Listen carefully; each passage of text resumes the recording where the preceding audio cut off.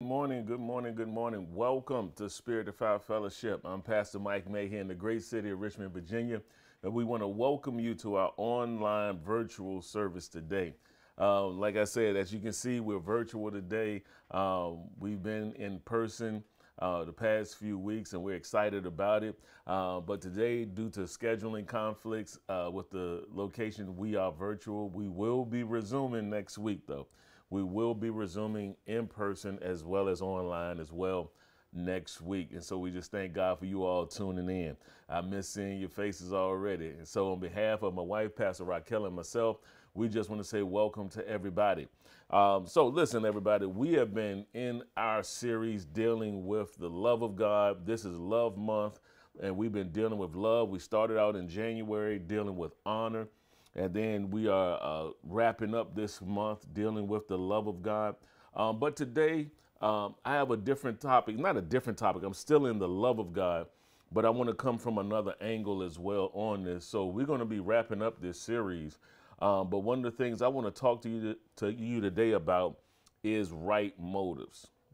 Right motives.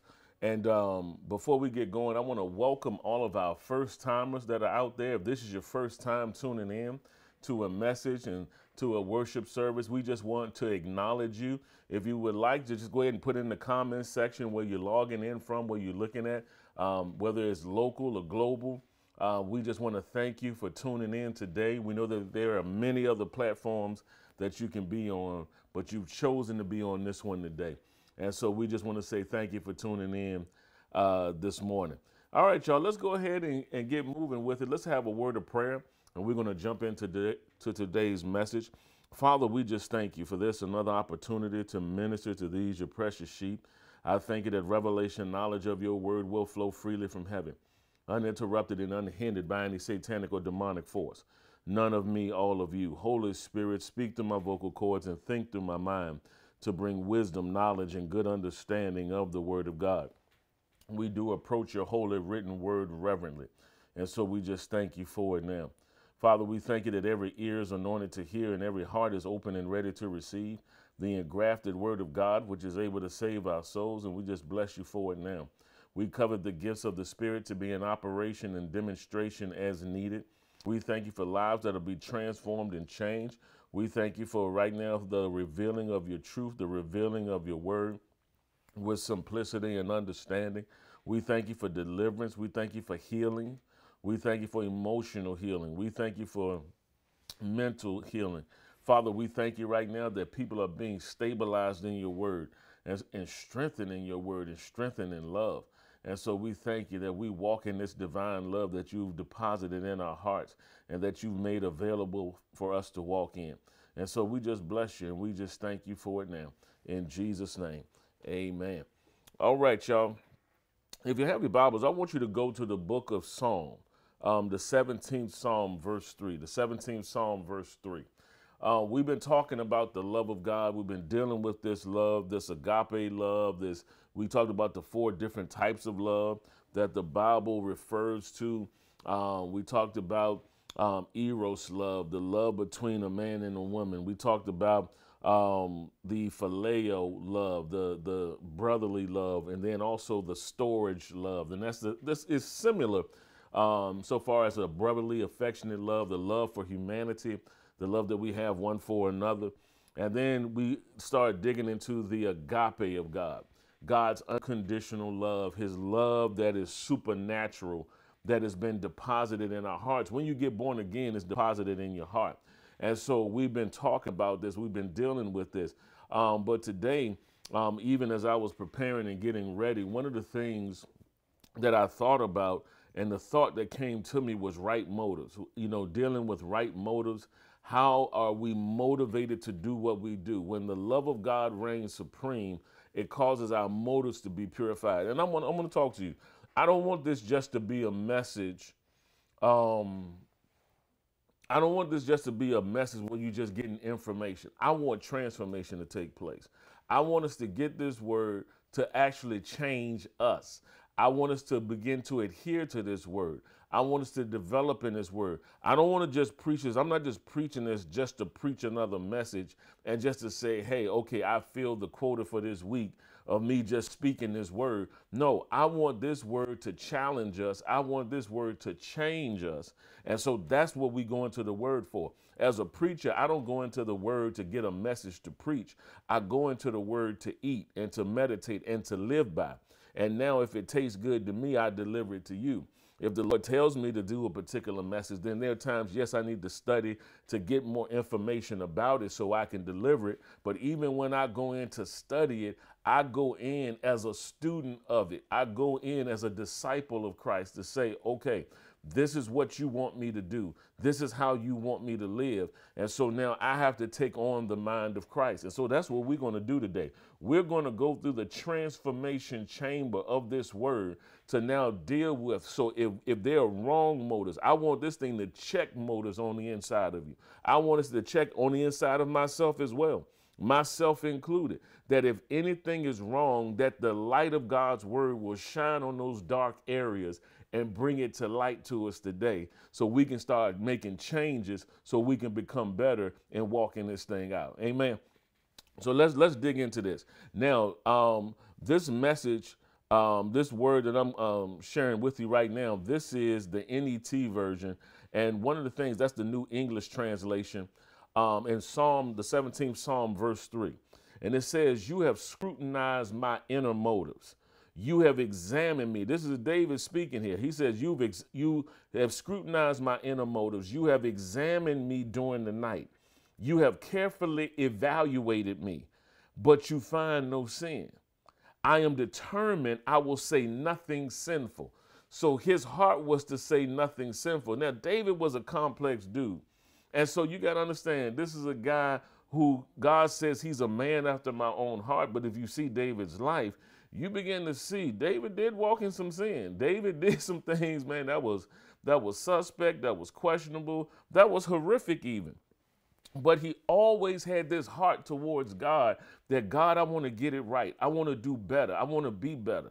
And so he'll go to God. It's like, Lord, examine me, judge me, show me who I am. But then it's like this. Okay, you have examined me during the night. In other words, you've examined me in those dark spaces, dark places, those quiet times when nobody is around. You are showing me, you're seeing the real inner workings of me. You know me, God. Even if I put on a face for others, you really know me. You can examine my heart. You can begin to see why I do what I do. I can try to get over on people. I can try to tell them that, no, I didn't mean that when I said that, or I didn't mean that when I did that, knowing that you really did mean that when you said it and you did it. Now, all of a sudden, now he's saying, okay, God, you've examined me during the night. You've carefully evaluated me. How many of us can really say that, Lord, or even say it to a degree? He says, you carefully evaluated me, but you find no sin. I'm determined. But this is the thing. He says, I'm determined. I will say nothing sinful. I heard a preacher say it like this years ago. He says, if you watch what you say, if you don't talk as much, then you find yourself not having to repent as much. Because sometimes people who run their mouths a lot usually end up stumbling in some way by what they're saying, not knowing how to control their tongue. And so we got to be people who know how to control our tongues and control our attitudes, for out of the abundance of the heart, the mouth speaks. And so we got to make sure that we are walking with a level of discipline, even in what we're speaking, what we're saying, and what we're doing. So David is saying, God, you've scrutinized me. And this is one thing we want to do with ourselves. We want God to assist us and to show us if there's something in me that's not of you. I need you to reveal it. Now, some stuff God ain't got to say. You already know certain characteristics, certain traits, certain qualities, certain things are not godly. And so now we got to make sure that, hey, I want to be developed and conformed into your image. So there's going to be pressure applied to begin to develop in something, because whenever you're developing, there's going to be a level of resistance that's given and that's demonstrated to now cause you to say, okay, if I'm going to walk in love and develop in love, that means something unlovely is going to happen around me that's going to challenge me to walk in love now. So God, even with examining, show me my right motive, show me the motives of my heart, because I want to be right. I want to do what's right because it's right and do it right. And so I just want to be right with this thing. I was talking to Bishop Fuller, who's our overseer over Ministerial Association, and I was just talking to him about a message and that I preach. And I think I asked him about it for him to listen to it or something, and just to see what he thought. I was like, man, I just want to get this thing right. He's like, man, I'm the same way. I want to get it right. We all want to get it right. No matter how long we've been in this thing, I just want to make sure that I'm not sharing something with God's people that's not of him. And so my heart is to do what's right because it's right and to do it right. And there are times, yeah, I know, and this is where we begin to check ourselves, because if we're walking in the love of God gives the advantage. It doesn't take advantage. The love of God gives the advantage. It doesn't take advantage. And so I think that's always important for us to understand. Now, in the book of Psalms, the 24th Psalm, verse 4, same translation, New English translation, it says, the one whose deeds are blameless and whose motives are pure, who does not lie or make promises with no intention of keeping them. The one whose deeds are blameless and whose motives are pure, who does not lie or make promises with no intention of keeping them. So are you that type of person? Are you a person who lies repetitively, habitually? Are you a habitual liar? Are you a person who makes promises but doesn't intend on keeping them? That's even what the scripture calls a covenant breaker. That sometimes we say things but don't intend on following through. And so that's a lack of love. That's a lack of honor. That's a lack of respect. And so this is why, too, in the past, I try to be real mindful about that now, about even just saying things in the moment to not just to appease, but to say, hey, okay, yeah, I'll do that, or let's go ahead and get that done, or let's da-da-da-da-da-da-da. And sometimes I got to stop and say, can I really follow through with what I'm getting ready to promise, what I'm getting ready to say? Because in the moment, my intent was right. But then I got to really judge that, because if I don't follow through, that can mess up a relationship. And it can now, it can put a stain on my character and my reputation.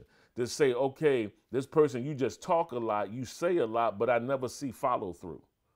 So we got to be mindful of stuff like that. And so now one thing I was taught and trained in was even like don't promise stuff and to people even after you finish preaching. Because when you preaching, the anointing is on you. And a lot of times as people are coming up talking to you, you can start saying, yeah, this and yes to that. And okay, because sometimes you're in that giving mode. You're in such a flow. You're in such a grace that I even had one point, I used to have my assistant to be right beside me just to let me know, Pastor, we'll make sure we'll get back with that in just a second. Because I even told them, because sometimes not even trusting myself because I love the people. And so now sometimes somebody might come up and talk and say all of these things. And so I had to be mindful, because I wanted to make sure I follow through with what I'm saying I'm going to do, not just for the moment to say, okay, yeah, I will. But now then go back and think, am I really going to do it? And sometimes I have to be honest with people. I'm not sure, because I have a lot of stuff to do in a particular moment, and I'm not even sure if I can get to that at that time, but I'll do my best to try, or I'll try to get it done. Now, some things that I can do, I'll say, yes, I can definitely get this done and I can definitely do it. But I've learned, because this is part of my character and this is part of character development. And I want to make sure that my motives are pure, my motives are right, but it'll also help protect you from people who have wrong motives. It'll give you an opportunity to settle down, to evaluate, to look at, and to see things where people are concerned. So I want us to make sure that we are people who. Now let me get to this line. It's amazing how many Christians lie. I mean, just flat out tell falsehoods.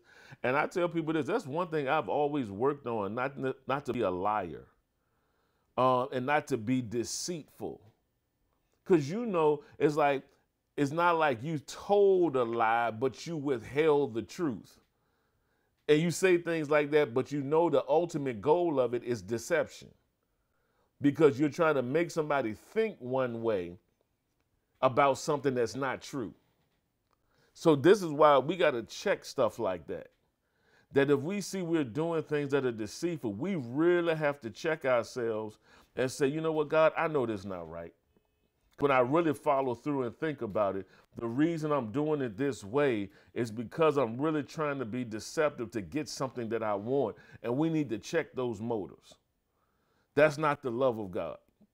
Because now we're taking advantage of somebody. There may be rules set, and we're always looking for the loophole, or we're not, always trying to buck the system. And I get it. Certain systems you got to challenge, and I'm not talking about that. But if you're a person who's always deceptive, you have an issue with lying, you really need to start working on that, to even put yourself on the call yourself on the carpet. I used to do stuff like this. If I said something, I was like, you know what? No, I'm lying. I'm not going to do that. I catch myself in the middle of it and even say it, man, I'm lying. And sometimes that might take people off. It's like, dog, you just was real straight up about that. And I was like, no, I'm working on something, because I want to make sure I'm not just saying stuff just to be saying it, but I want to be a man of integrity. I want to make sure that the Bible says, let your yes be yes and your no, no. I want to make sure that I'm a person you can count on me when I say something. So I really want to work on that. Even like a parent for children, yeah, we're going to go here, we're going to do this. And I began to say, like, I used to do that with my children sometimes, and it was like, man, my heart was to do it, but then I found myself coming up with excuses not to do it, or allowing obstacles to stop me from doing it. And so when you begin to now put your word on the line, put your name on the line, you got to sometimes do whatever you have to do to protect your integrity, to follow through with what you say you're going to do. That's just as much love as anything else, because that helps the person that you're dealing with and that you're working with. Now, in the book of Psalm 26, this is the verse 2. This is out of the New Living. Now, I'm just laying this foundation in the word. It says, put me on trial. Psalm 26:2 in the New Living Translation. David says this, put me on trial, Lord, and cross-examine me. Test my motives and my heart. How many of us will really say that honestly to God? God, test me. Test my heart. Try my heart. You can trust me. We talk a lot about trusting God, but I like to bring this up at times. Can God trust us? Have we started working on our character to say, God, I'm asking for big, I'm asking for greater, but can you trust me to steward what I'm asking for? Are my motives pure in what I'm asking for? Why? Stuff I ask, why do I want the big ministry? Why do I want the influence? Why do I want it? Is it just for people to know my name? What is it about this thing? And these are things that you got to check, because Lord, don't put me in a position if my character is not ready to sustain it yet. Because I don't want to be a public success and a private failure. So now if I'm really working on, and this is why the system strategies and the structures are so important, because some system strategies and structures will help you develop and sustain your character. See, to keep you in the love, to keep you walking in good character and standing, not doing certain things, not being certain places, not being by yourself around certain people. Whatever it is, how you do business, conducting yourself well, because you don't want to be a covenant breaker. So I don't want to go into an agreement that I can't afford. I don't want to go into an agreement that I know I shouldn't go into. And so that's character, that's love, because the other person on the other side of that transaction is depending on you to keep your word. It's things like that that we always got to make sure that we work on. This is stuff like this, from a cultural standpoint. And we hear these in jokes. I hear comedians have said this stuff. We say it jokingly, like black folk got bad credit.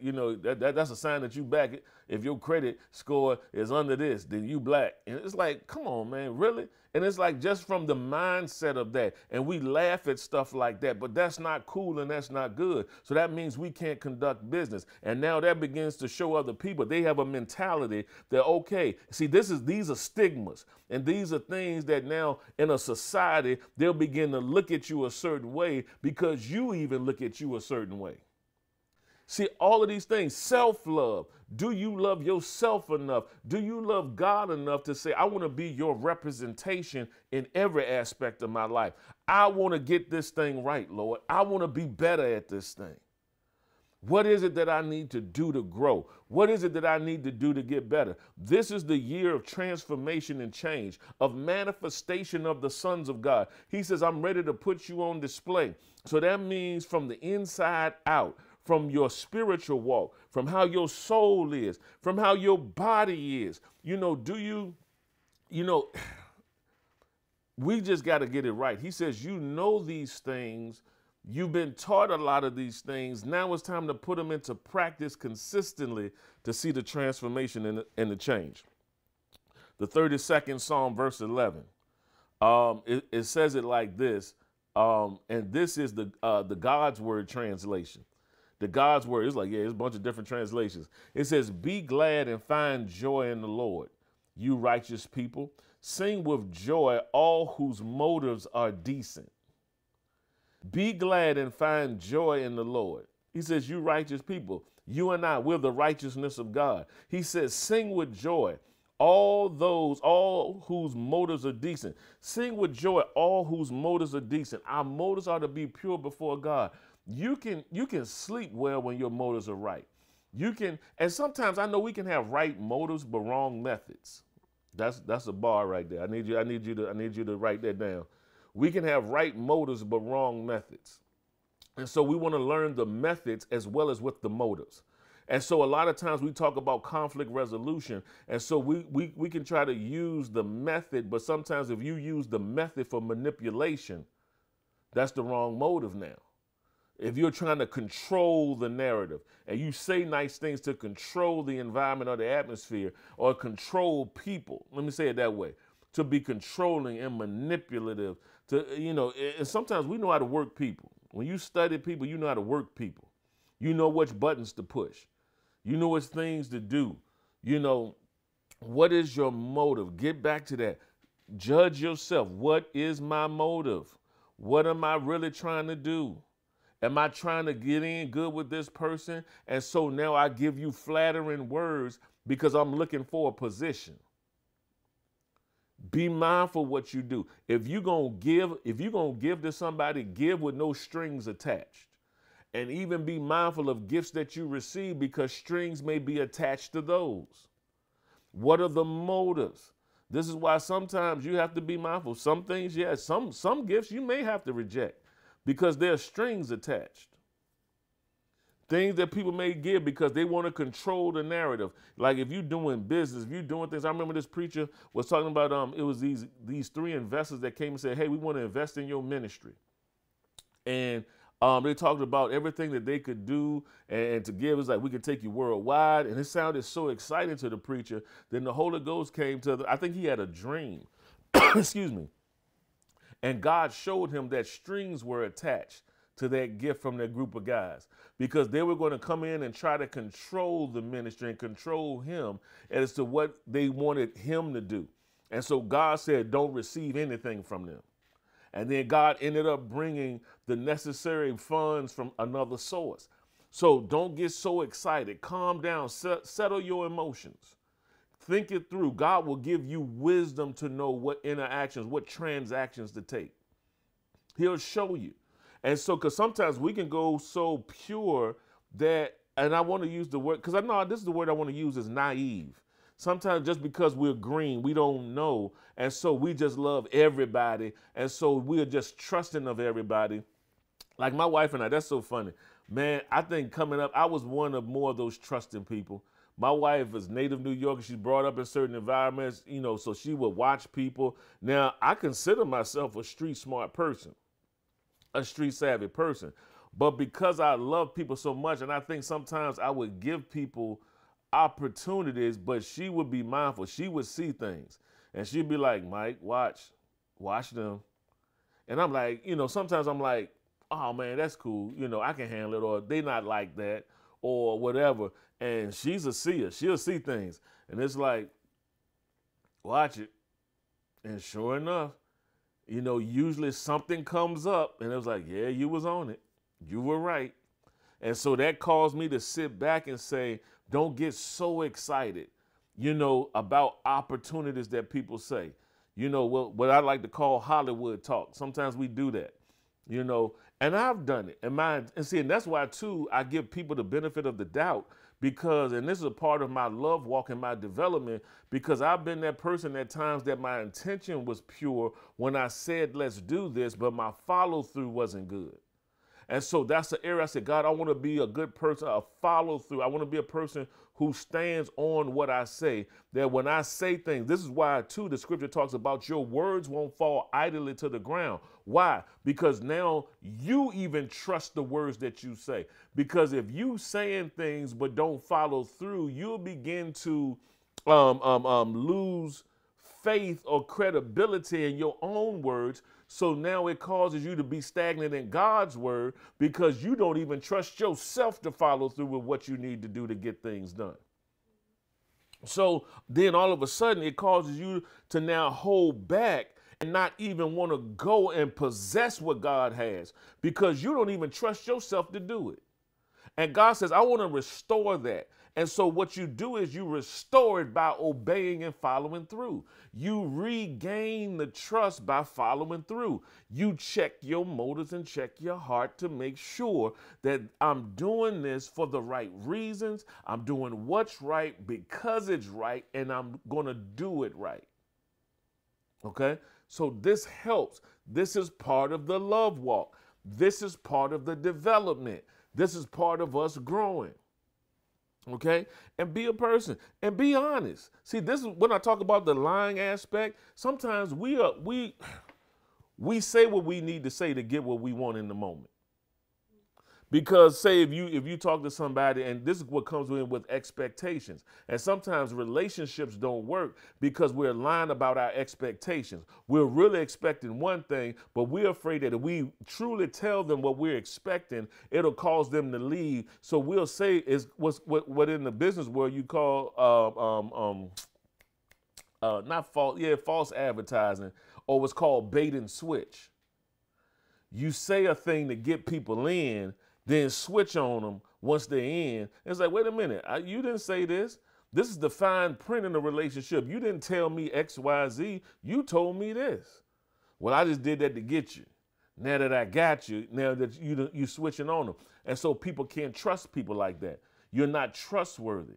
And so that's deception. And if you start digging deeper, it goes into witchcraft. What I mean by that, manipulation tactics. So whatever you lie to get, you have to manipulate to keep. Whatever you lie to get, you have to manipulate to keep. And so now you got to go back and you got to keep doing deceptive stuff to now control people. And we got to watch that type of stuff. And we have to learn how to be honest and to really share, because the honesty in how we feel and what we're thinking, and let God adjust our thought patterns. And sometimes it just may be a preference. It may be just the way we want to do something. But at least when we come into the relationship and it's really making covenant when we're talking to people. Well, I'm dealing with relationships now. When we come in, honesty is still the best policy, but then the scripture says speak the truth in love. So we got to be honest as to why we really want to do this, what our heart really is, what our expectations really are, because we want to be honest with the person because we value their time, their heart, and we want to protect their heart just as much as we want to protect our own. That's a right motive. That's a love walk. And to be truthful about it, man, I truly want to see you win. So I'm not coming into this just to get the advantage. And I know that any great transaction is a win-win for both. That I want to make sure you win. You want to make sure I win. And so when we come at it like that, then we begin to see things work out a lot better. So our motives must be pure. And so in 1 John, now I want to take, this is within it, but a little pivot is going back to this love that now in 1 John 2, 7 through 11, 1 John chapter 2, verses 7 through 11 in the New Living Translation. And it reads here, it says, "Dear friends, I'm not writing a new commandment for you, Rather, it is an old one you have had from the very beginning. This old commandment to love one another is the same message you heard before. Yet it is also new. Jesus lived the truth of this commandment, and you also are living it. For the darkness is disappearing, and the true light is already shining.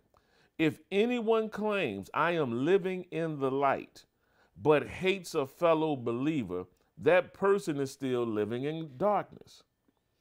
Anyone who loves a fellow believer is living in the light and does not cause others to stumble. But anyone who hates a fellow believer is still living and walking in darkness. Such a person does not know the way to go, having been blinded by the darkness. So when you stop walking in love, you turn off the light, and it's hard for you to see things. And so when the love of God is in play, you begin to treat people different.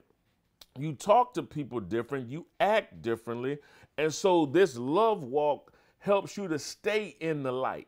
It helps you to see areas, because now I'm going to have to go, for sake of time, I'll go and begin to talk about the attributes again. On Thursday, we talked about, I read through the attributes and characteristics of love, but we got to really go through that and begin to see that when I'm walking in love, you'll begin to see how it just transforms and changes me.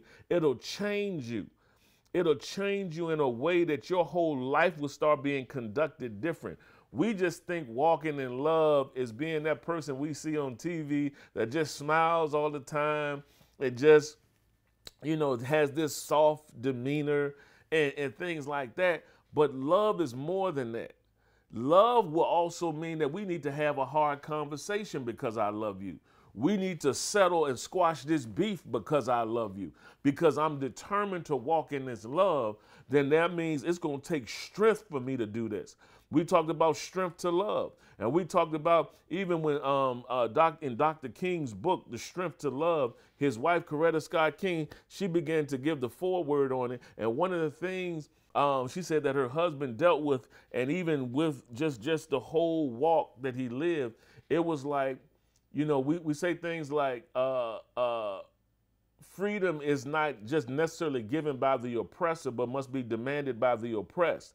But also walking in this love is not just the responsibility of the oppressor, but also of the oppressed. That we got to make sure we have the right attitude towards people who have even done us wrong.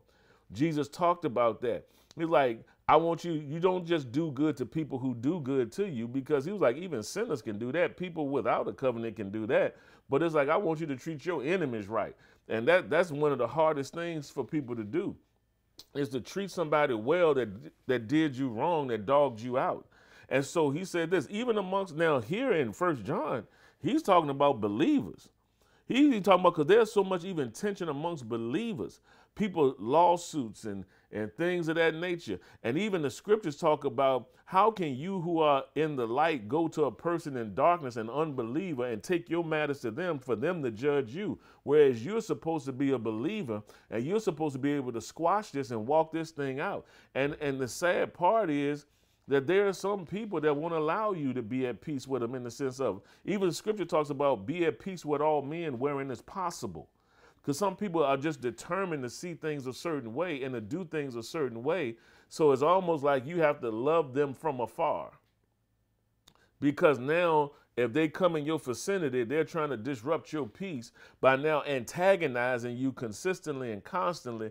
And it's like, Lord, you have to help me with this. While I'm developing in this thing, okay, all right, listen, that can be baby mama drama. That can be family squabbles. That can be a bad business deal, a business deal that went wrong and went sideways. You bring money into any equation, then it's people's like, well, man, where my money at? You owe them $5, and they acting like you owe them $50,000. Even the scripture talks about the person who owed one person a certain amount, and he was forgiven like an enormous amount. And it was like he went to somebody, the person who was forgiven went to somebody who owed them a small amount, and he like choked them and was like, give me my money. And the person who forgave him of the debt he owed heard what he did. It was like, no, And it angered him. It was like, wait a minute, I forgave you all of this and you couldn't even forget that person or that amount? He's like, man, throw him in prison until he paid me back. And so it's stuff like that. It's like our attitudes towards people. This is supposed to change our attitude. Our attitude should be getting better. Let's just be honest about it. We should be getting better, y'all. All of us should be getting better at this. There should be less division. There should be less squabble. You come in with a bad attitude, everything all right? Why you got the attitude? You know, settle your emotions down. It's going to be okay. Okay, settle down. Get your emotions under check. It's cool. And sometimes it's through misunderstanding. I didn't even know that. I apologize. A soft answer turns away wrath, but grievous words stir up strife. So they come at you sideways. Your job is to try to squash it. We all got to work on that. What you mean you ain't doing that? What you mean? So what are we doing? No, God wants us to change. And as I was getting ready for this, he was like, no, this is for transformation. This is not just to preach some information. This is for transformation. This is for revelation. This is the living word of God that's supposed to come into our souls and get out the darkness. Let the light shine so that it can shine on darkness and get out of us stuff that's been in us all along. And the light shines on it and we begin to see. That's how I've been walking. So I need to change. And everybody need to repent. And our attitudes and how we treat people and how we treat one another, how we talk to one another. So this is a transformation we all have to go through. So this doesn't end because the series ends.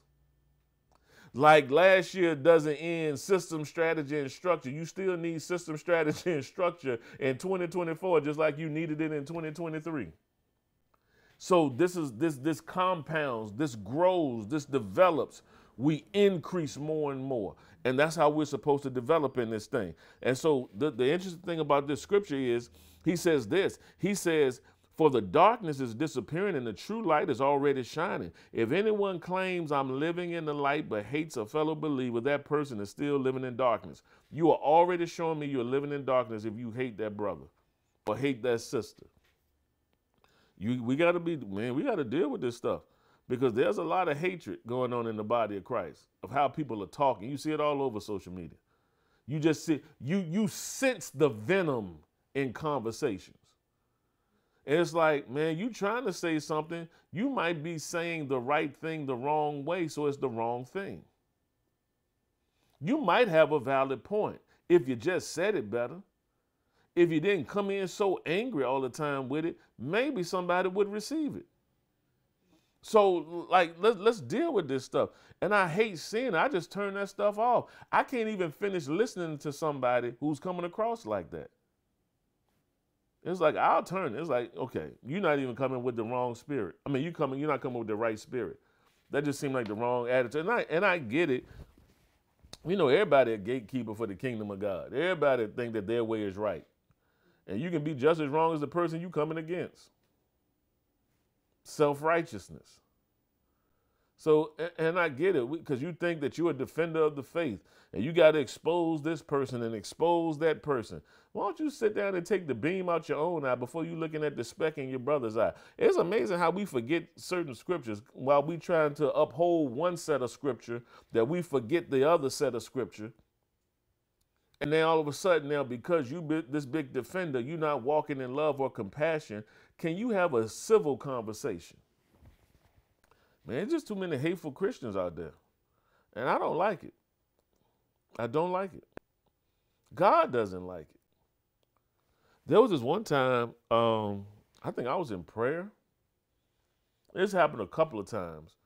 But when you're into like intense worship and intercession, and it's almost like you tap into the heart of God and you begin to sense the magnitude of his love. The love of God, it says the goodness of God that causes men to repent.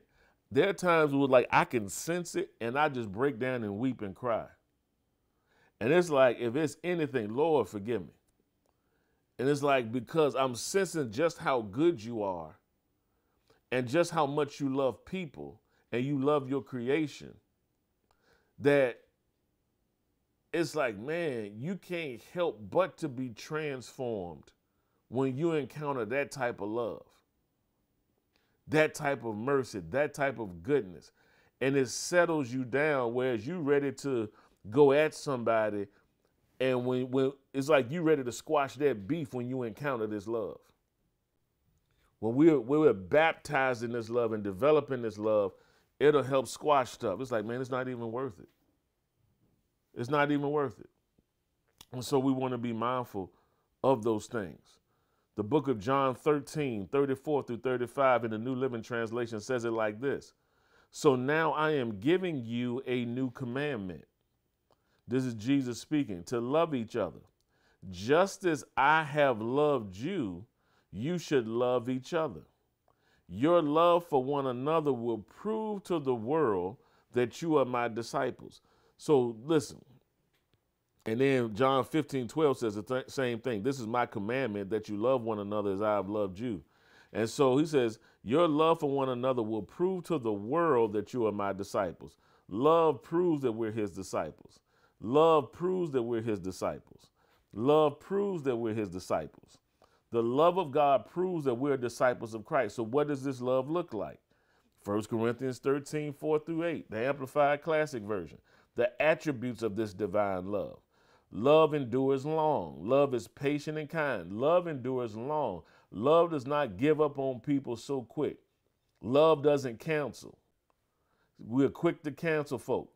The one at one moment they do something wrong, you ready to cut somebody off because they did you wrong. Okay, love endures long. How long has God endured you? But that's God. He's God. I ain't God. Okay, but his love has been deposited in your heart. I'm talking about people who are Christian. I ain't talking about people who are not born again, who are spiritually dead or separated from God. I'm talking about now the people whose nature has been changed, where this love has been poured in our hearts. I'm talking about Holy Ghost filled, tongue talking folk. I'm talking about all of us have to be that. We have to endure long. And so that means, and watch this, and is patient and kind. So it says endures long and is patient and kind. Patience is not just putting up with something. Patience is being consistent and constant and the same. But then he says, I want you to be kind. Are we kind towards one another? And one of the biggest places to start working on that is, number one, in your own household. Can we be kind to one another? Can we be patient with one another? Can we be long-suffering with one another? And so we got to check ourselves and say, and this is why we got to stay in the mirror of the word, because if we leave, we'll forget what manner of man we are. So we got to stay here to keep reminding ourselves, this is how I need to act if I want to develop in this. Then he says, love never is envious nor boils over with jealousy. Envy and jealousy are two different things. Jealousy is like, I want what you have. Envy is like, I don't even want you to have it. Like it's like you are discontent, and it's almost like a strong discomfort, sometimes anger for some people, to see somebody excel and you don't. It's like you hate the fact that they are winning. And sometimes it comes from the fact that because you aren't. And because it's a self-inflicted thing. But sometimes it's like winners like being around winners. People who are successful like to be around successful people. But it's the people who struggle, the people that nothing is going on, that now it's like you become envious and jealous of others because you think they got it all together. You think they rising to the top, and they may be. But don't you know you can have your own success as well? If you work on developing yourself and doing the things, and sometimes love will say, let me cross over the street and see, what are you doing to get that? And it'll begin to change your attitude towards people if you learn how to work together. And you'll begin to see, because then you already, watch this is what Satan will do. He'll give you a mindset about somebody. Until you really talk to them, you'll begin to see the thoughts that came to you are not exactly what the truth is. So you got to really talk to people, because sometimes this is what we call, it's almost like evil surmising. Thinking bad of someone or something without any real proof of it. And we have to be mindful of that. I don't just go by all the time what other people say about people. I like to have my own experience with them. Because sometimes the way you dealt with them is different than how I deal with them. And so sometimes it's like you got to know how to deal with certain people certain ways, and you'll get better results and better output if you know how to interact with them a certain way. And so sometimes that's a people skill. That's relational intelligence. Knowing how to have right relationships with people and how to have proper relationship and say, okay, this is an outer court relationship. This is an inner court. This is a whole as a whole. Not too many people can come into the whole as a whole. But I can recognize based off of the information I've obtained through my interaction with you, I know how to categorize this now. So even my expectation isn't too high or too low. It's just right for this interaction so that now I know how to treat you better. And love will begin to say that. Love will even protect you from you and protect others from themselves. See, all of this stuff goes into play. See, all of this stuff works. Oh, that's good. Love will work wisdom. Love will bring up wisdom in you as to how to work this thing out, how to handle this. God's love in us. Because and he says this, it's not boastful. It's not vainglorious. It's like it doesn't brag on itself. It's not boastful like I did this, I did that. It's one thing we talk about, you hear things people say boasting in the Lord, and then sometimes people say bragging on themselves. Some people, they say they boast in the Lord, they actually bragging on themselves, but they try to cover it up with the spiritual language. And then sometimes you got to hear the spirit of it. There are some people who are genuinely boasting in the Lord. And so we do have to be mindful of these things. And so how are we doing this stuff? How are we saying stuff? How are we coming across? That we do have to think about that, because if we want to speak the truth in love, we want people to be able to receive the communication that we're trying to give them, the information, the impartation, whatever it is we're trying to get them to get. We want them to receive it. So how we do it is important. Love is not, it doesn't display itself haughtily. It's not arrogant. Man, I don't know about y'all. I've been in spaces and places where I just picked up the arrogance on people in certain places. Christian environments, churches. And it's like, ooh, yeah, you got your Louis bag, but it's like the air that you have about you. And it's like, I'm like this, I could be wrong. I could just be seeing this. Or I could be misreading this. And sometimes people treat you, when people treat you a certain way, if they don't think that you can do something for them, then they dismiss you. But now, we got to judge ourselves and not say stuff like, okay, I'm going to show them. Yeah, my success going to punish them. Okay, even with that, that's still the wrong attitude. Why even worry about that? Just do what you're supposed to do. Do what's right because it's right, and do it right. Let God get the glory out of it, and we move on. Why everything got to be tit for tat? This is the stuff I'm talking about. Hey, we know this is things that we deal with internally, and we got to check ourselves as to what we're doing.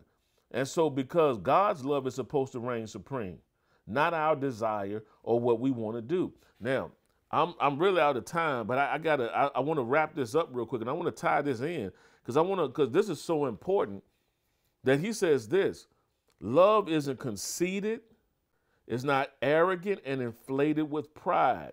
It's not inflated with pride. Not just the arrogance attached to pride, but pride that's saying, I don't want you to know what I'm going through. I don't want you to see my deficiencies because I'm afraid that you're going to treat me different, see me different, act different towards me. So that really is motivated by fear. And when love is in operation, it begins to eliminate fear. And so it's like I'm an open book because I love God and I love people. And because I love people so much, I just want to get it right. So I'm willing to do what's necessary and receive whatever information, whether it's rebuke, correction, development, whatever I got to do to get this thing right, I'm willing to do it. Okay? So this is important for us to understand. This is important for us to know. And so now he says, God's love is not rude. It's not unmannerly. Does not act unbecomingly, And this is something we just have to work on. Rudeness. Stop being rude. Stop saying stuff that you know is wrong. So now it's like, man, because I'm so used to doing it and it's become such a part of my character, this is where renewing of the mind comes into play. And to just say, nope, I can't do that anymore. And that takes work. That takes discipline. Sometimes you get it right. Sometimes you may not get it right. You get it wrong. But the thing is, nope, I'm working on doing better in this area because I don't want to be rude. I don't want to be unmanly. I don't want to act unbecomingly. It says love, God's love in us does not insist on its own rights or its own way. And how many of us want to insist on our own rights? I got a right to this.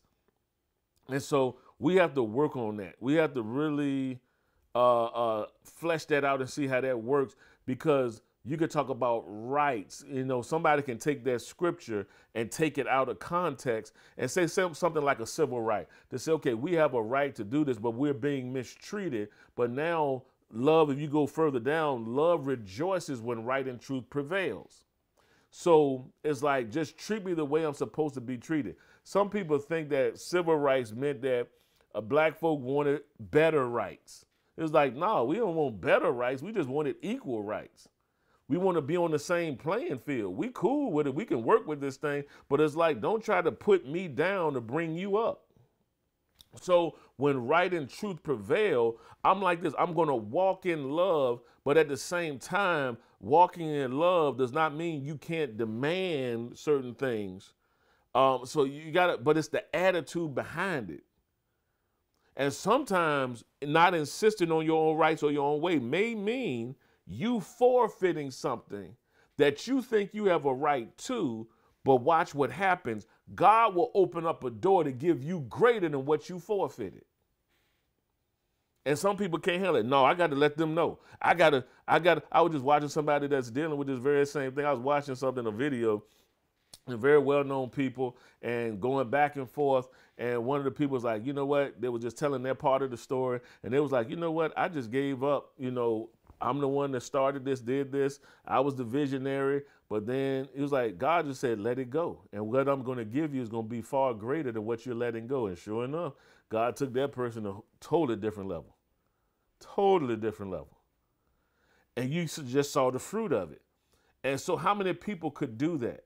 Versus, no, I'm going to sue, and I'm going to do this. No, I'm going to show you that you ain't going to take advantage of me. Well, you got to use wisdom. What if God speaks to your heart and says, let it go? But if I let it go, they're going to think that I'm a punk. If I let it go, they're going to think they can take advantage. I tell people all the time, just because I give you the advantage doesn't mean you're taking advantage. If God says let it go, just let it go. And your excelling and your increase is not going to be, see, and sometimes that secret desire, that's why the light shining on those dark areas, the secret thing of, that's going to show them, they're going to wish they ain't treat me bad. Well, so what? What if they don't come back and say anything to you? So that means that now your success is lessened because that person didn't acknowledge I did you wrong? Can you keep on moving in life if they never apologized? Praise the Lord. Okay. Now watch this. It pays, it's not it's not self-seeking, it's not touchy, fretful, or resentful. It's not touchy. Stop being a touchy, sensitive person. What you mean by that? How come you had to say it that way? It's like, oh my goodness. Sometimes people, and that's the culture we in right now. It's like, man, I was looking at a TV show and I was laughing at it, but that's kind of how the culture is. It was like a person said something as simple as they went to this restaurant and they wanted to make a reservation. And the guy behind the counter said, we don't use the word reservation because we don't want to offend Indian people. I'm like, okay. But it was, you know, they were making a joke of it because that's just how the culture is. But it's like, come on. All right, you know, even as black people, there's certain things that I hear people say and people do, and some people just go off about it. I'm like, really? You that touchy about it? You're that sensitive about it? You know that's not who you are. So why are you even giving them power by even responding that way? They're going to, listen, man, we're in this world. The devil is still loose.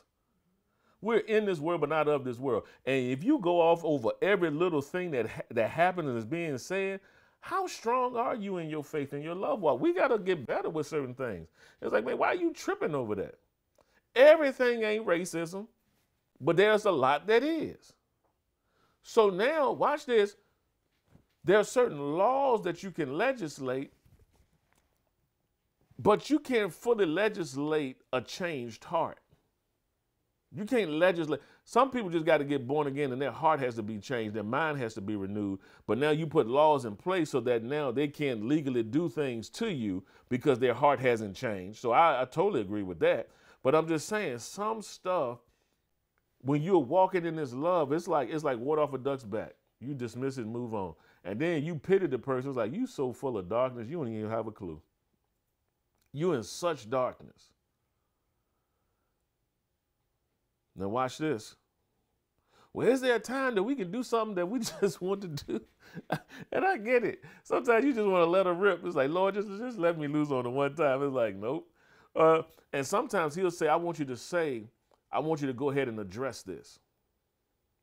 Talk about it. But see, then, that's good. I believe that God will do that when he knows he can trust you not to take it overboard. He'll release you to say certain things because he knows you know how to control your tongue and your temper and your actions. Because you've graduated to a place where now he can elevate you to deal with certain things. Strength to love will elevate you. Right motives will elevate you because he can trust you. Because certain rooms he's about to move you into, he can trust you in those rooms because you won't switch on them once you get through the door.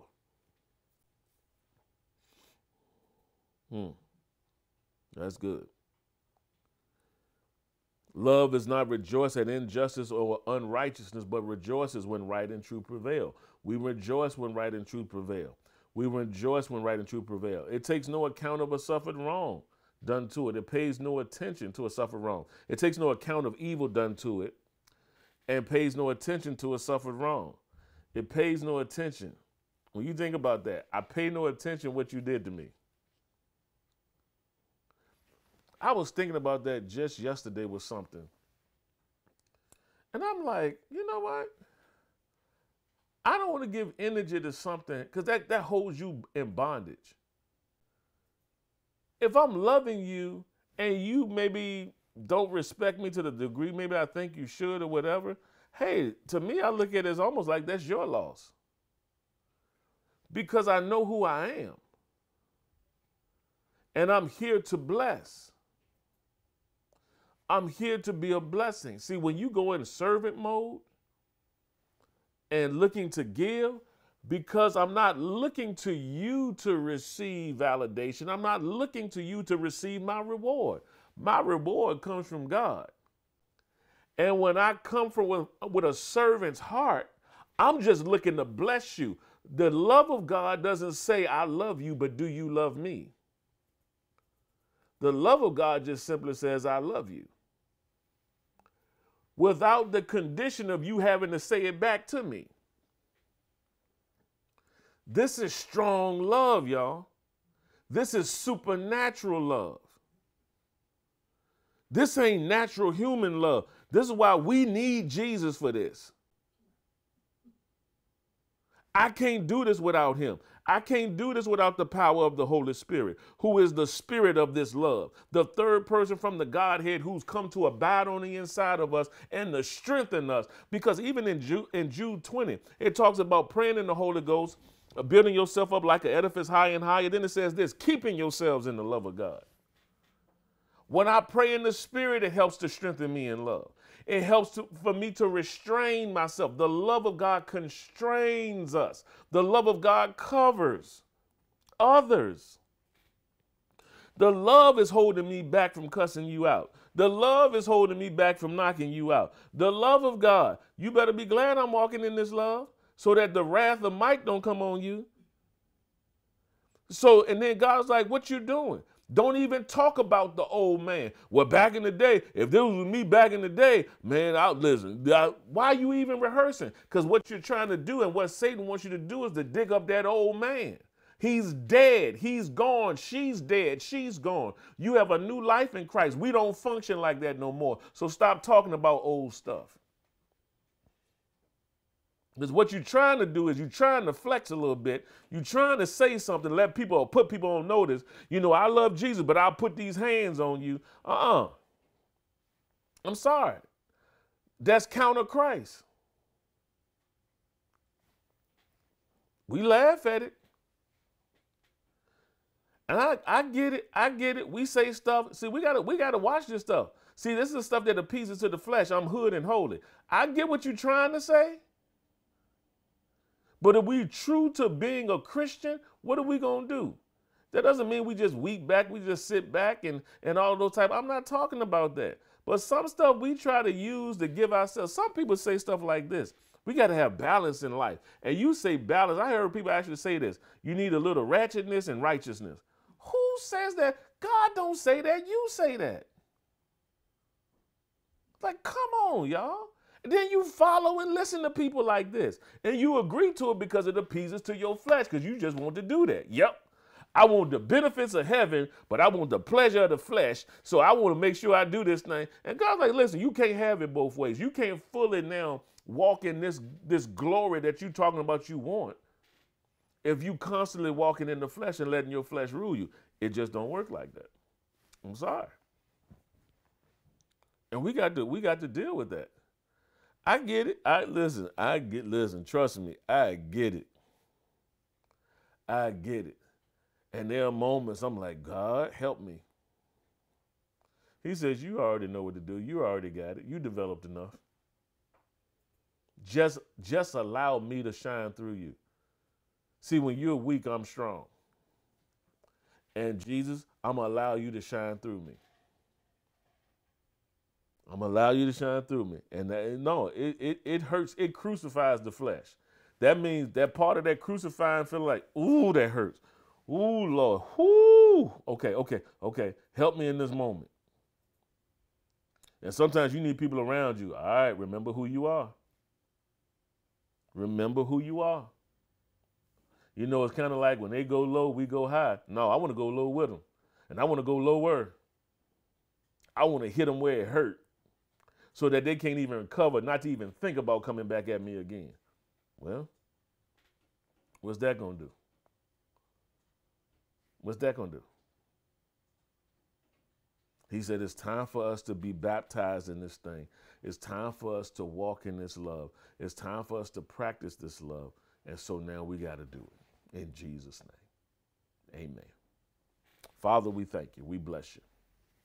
We give you glory. We give you praise, and we give you honor. We thank you for your goodness. We thank you for your grace and your mercy. Now, if there's anybody out there under the sound of my voice who's never heard of you, who's never received the Lord Jesus, we pray that you will begin to mend their hearts and begin to touch their hearts. Let them know there's a literal heaven to gain and a hell to shun. We thank you for it now in Jesus' name. And we just give you praise for it today. Now, if you're out there today, you never made Jesus the Lord of your life, but you want to today, I want you to repeat this simple prayer after me. Say, Lord Jesus, I believe that you're the Christ, the Son of the living God. I believe that you died for me. I believe that you were raised from the dead for me. Come inside my heart now, Lord Jesus. I make you the Lord of my life. Say, Satan, I no longer belong to you. Jesus is my Lord, and I'll serve only him all the days of my life. Say, thank you, Heavenly Father, for giving me your Son. I'm saved now. I'm born again. I have eternal life. Now say this, say, Holy Spirit, come inside me now. I ask that you live and dwell in me. I ask that you abide in me. Now, according to the word of God, according to the word of God, I've asked you to come in me. I believe that you dwell in me. I receive you now. In Jesus' name, I now have the ability to speak with other tongues as you give me the utterance. In Jesus' name, amen. Now, I want you to begin to do is begin to lift your hands. I want you to begin to pray. I want you to begin to praise God. I want you to begin to give him glory. Reba satarama. Begin to open up your mouth. Begin to speak. The Bible says, out of your belly shall flow rivers of living water. But thus spake he of the Spirit. And he'll begin to assist you in talking. Rama shekando. And not anything in your known language, in English or whatever language you speak. Le robo shokondo, le bre shata la ba frosokonda. He'll give you words to begin to speak. They'll sound weird to you. But the Bible says this. He's giving you this language that you speak directly to God. You also build yourself up on your most holy faith, praying in the Holy Ghost. Remasa karabasete robokonda. Le ribashoto de brasete ne brasakonda rabasete. Le toso todo brofre shekando robosoto. Briba sokonda na brasite de bre. So, Father, we thank you for this love that has been shed abroad in our hearts right now by the Holy Spirit. And we make a determination to walk in this love, to develop this love, to demonstrate this love, to show this love in our homes, towards ourselves, towards others. As you have loved us, we'll love others.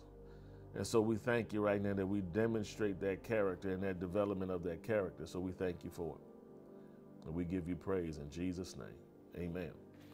All right, y'all. Lastly, if you need a church home, hey, God is leading you to join this local church. Listen, you can also join our e-church family. Whether you're here in the Richmond area or surrounding counties, you can come and fellowship with us at the Stonebridge Community Center. Information is on our website and on our social media platforms. You can go and find out, how to come and fellowship with us in person. But if you're online in a different state, country, hey, you can be a part of this global network, this global ministry, this global fellowship, a fellowship of believers where we come together for a common goal. Amen. Our vision is, as we manifest the love of God through act of goodness and kindness, our goal is to teach people their authority, rights, and privileges as believers on the Lord Jesus Christ, pursuing their purpose, igniting a passion and fire for the kingdom of God, revealing to the world the true sons and daughters of God and blazing with his glory. As you begin to develop in your walk with the Lord and begin to go in your different walks of life, that God will begin to manifest through you, to you, and manifest through you to meet the needs of society, of humanity. He'll meet your needs. He'll begin to teach you as to who you are so that you can walk in it in every sphere of influence in life. Listen, if you're a teacher, to be the best teacher he called you to be, a doctor, to be the best doctor, a lawyer, the best janitor, I don't care what it is, best homemaker. God says, whatever I've called you to do, I've graced you to do it. And I want you to take me everywhere you go. Okay? And so we want to help you in developing your relationship with the Lord, understanding who you are and whose you are, and all of this power and authority that's at your disposal. We want to help you. If that's you and you want to join this network of believers, we want you to just go ahead. This information is up on your screen. You can send an email to us at connect@spiritofire.us. And for those that got born again or filled with the Holy Spirit, we want to hear from you. We're believing for 1,000 salvations this year. We've already started out the year, about 7 to 8 people, 7 maybe, I think it is. And we want to add more. I believe it's been more. But listen, we want to add you to that number. We want to celebrate. Heaven rejoices over one person getting saved. And so we just thank God for your life being transformed and changed. And we want to be there to help you with your spiritual enrichment and edification. All right. Okay, y'all. Well, at this time, we want to honor God in our giving. There's information coming up on your screen. There's a QR code that you can scan. We like to call it opportunity for prosperity because we honor God in our giving. And so even as we honor him in our giving, through whether it's your tithes, your offerings, or gifts of love, that as we do it not as an obligation, but as a desire and a delight, that even in the book of Genesis, that when Abram came and gave Melchizedek tithes of all from the victory that he had just won, I think it was the Battle of Chedorlaomer, and he came and he gave tithes of all. And he said there was bread and wine. In other words, communion between the high priest Melchizedek and Abram. And so then Melchizedek said, "Blessed be Abram of the Most High God, possessor of heaven and earth." And so we begin to see that Abram brought that tithe not as a command from God. God didn't command, but he did it freely and willingly. That was a free will offering unto the Lord, that he offered 10% of everything that he brought in from that battle. And so we begin to see that. So we saw that he just freely did that. And even going now into this new covenant, that we begin to see that as you begin to give, God says, whether you do it, he said, "I don't want you to do it grudgingly or of necessity, for I love a cheerful giver." He says, if you sow bountifully, you're going to reap bountifully. If you sow sparingly, you're going to reap sparingly. So what does that mean? Bountifully and sparingly. That can mean frequency, but also dollar amount. That how you give is how you receive. It's the law of reciprocity. So if you give every now and again, you get every now and again, just like a harvest in the natural. If you sow seed in the ground maybe once a year versus planting multiple seeds, that, listen, what level of harvest do you expect to get? Likewise, but God multiplies the seed sown. So you are the determining factor. You can determine your harvest by determining your seed. That's up to you. And so now the thing is, what is it that God is laying on your heart? What is it that you're believing for? What is it that you're looking to give, that you're looking to do? And so we want to honor God in our giving. And honor, part of honor is the level, is reciprocity, is giving. It's a response to God's love and his goodness. And because he loved us, we want to show our love and appreciation to him. So we honor him with our gifts of love. And so whatever it is God is laying on your heart, we want you to go ahead. And we're going to be dealing with this subject soon. I'm going to be teaching on it in more detail. And I know I promised that for a while, but I'm going to be hitting it this year, probably within the next coming months, that I'm going to be really just digging with some things and kind of settling some things and saying, okay, this is what I believe the word, this is what I see in the word of God. This is what I believe God is showing us where our giving is concerned and what we need to do. And so I believe that we're to honor God in all that we do. Okay? He says this, "Honor me with your substance and the first fruits of all your increase. So shall your barns be filled with plenty, and your presses shall burst out with new wine." And we just see that when we give, God says, "I'm going to give back to you. Good measure, pressed down, shaken together, and running over. I'll cause men to give unto your bosom." But he said, with the same measure that you meet, with all it shall be measured to you again. So what is it that God is laying on your heart? We ask that you just seek God as to the seed that you're to sow. And we thank you that it helps us to fulfill the vision and the mandate that God has given us. And so you see that information on your screen. If you desire to sow and to send in your seed via mail, the address is on your screen, P.O. Box 13423, Richmond, Virginia, 23225. You can make out your checks to SOFF. That's sufficient. And like I always say, you spell million, M-I-L-L-I-O-N. So you can give via Cash App, Venmo. You see that on your screen and text as well. All right? Well, as you give, we are in agreement for increase, success. We declare that you're out of debt. All needs are met. You have plenty more to put in store. And we thank God for your continued financial support. Amen. All right, y'all. Well, I'm out of time, but certainly not out of message. Don't forget, next week we will be in person. And so we just thank you for tuning in today. Love on one another. Enjoy your family. Enjoy time with one another. We love you. We speak God's blessing upon your life. We declare that all is well with you. We speak his great grace and great power upon your lives. In Jesus' name, amen. God bless you all. We'll see you next time. Peace.